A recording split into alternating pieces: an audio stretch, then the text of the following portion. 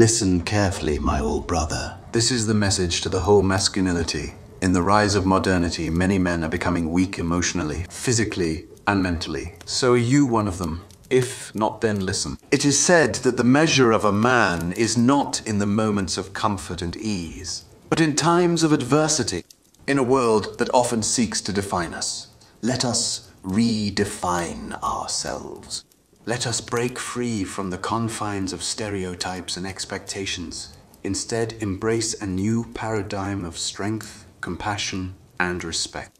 True masculinity is not found in dominance or aggression, but in empathy and understanding. It is in the way we treat others with kindness and dignity that we truly showcase our strength. It is crucial that we confront the toxic elements that tarnish the image of masculinity.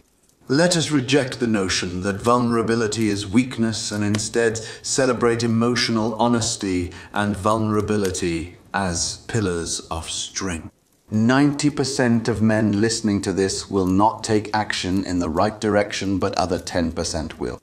So become the best version of yourself by the order of Peaky Blinders.